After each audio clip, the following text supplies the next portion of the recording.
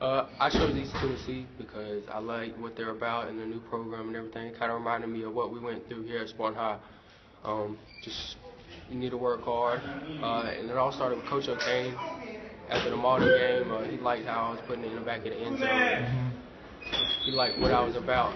And I went down there for an official last week, and it just pretty much it was everything I expected it to be, and then some more. It's just real genuine people, and I just love the people that's there, and I love the people that I'm going to be surrounded by. Okay.